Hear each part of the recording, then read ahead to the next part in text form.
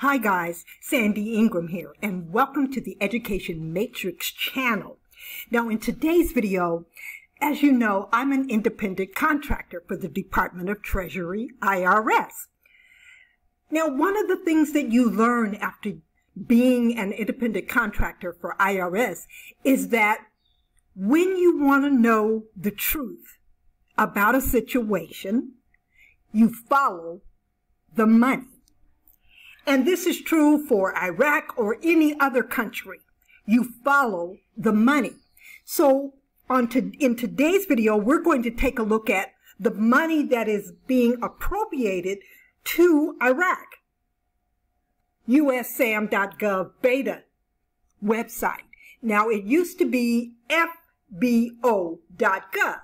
But to make a long story short, it's where you find out contract opportunities.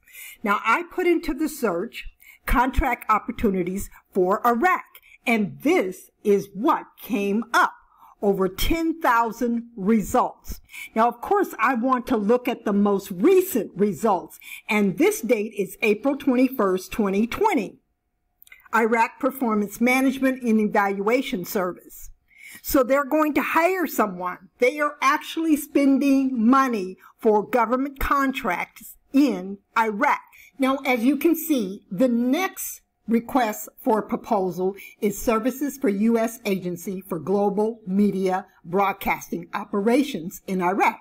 Now, but you look at the date, and the date goes back to May 20th of 2019. So basically, according to this search, there has not been any activity between 2019, May, and let's see, April, well, March really, of 2020. Now, if you go back and research even further, you will see that the date before the 2019 was actually in May of 2018. So it doesn't appear like there's a lot of money or exchange of money or transactions or contracts between the United States for the country of Iraq. But that's not the end of our research here. Let me show you. Okay, when I come over to Department of Defense contracts and I put in the keyword Iraq, this is what comes up.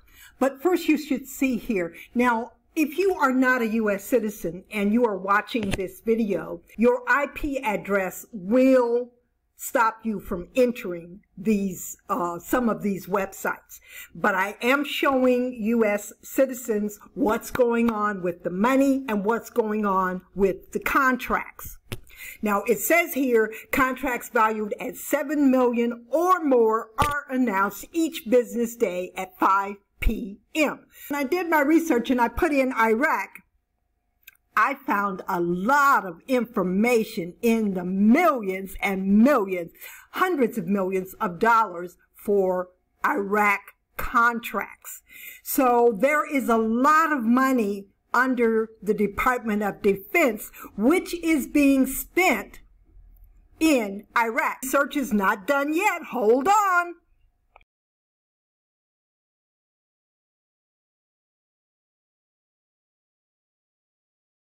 Okay, here we are over at U.S. embassies and consulates in Iraq, and they have a consistent order request for contracts going on here. It's something I wanted to show you.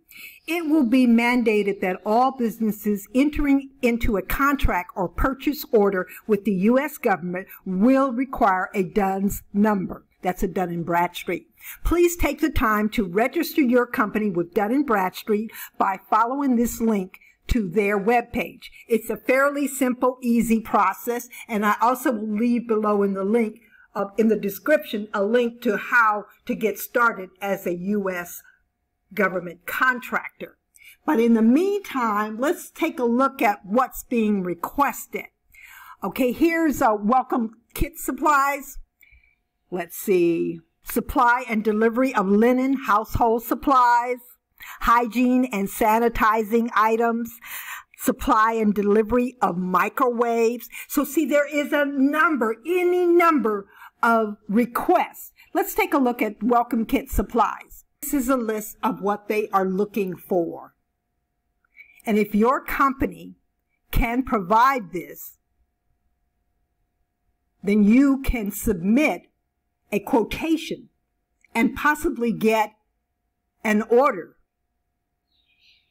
and earn income from supplying the US government requests for proposals. Now, it may seem daunting, but if you take each step by step, each line step by step, and follow the instructions, you can do this. There is no doubt that you can do this.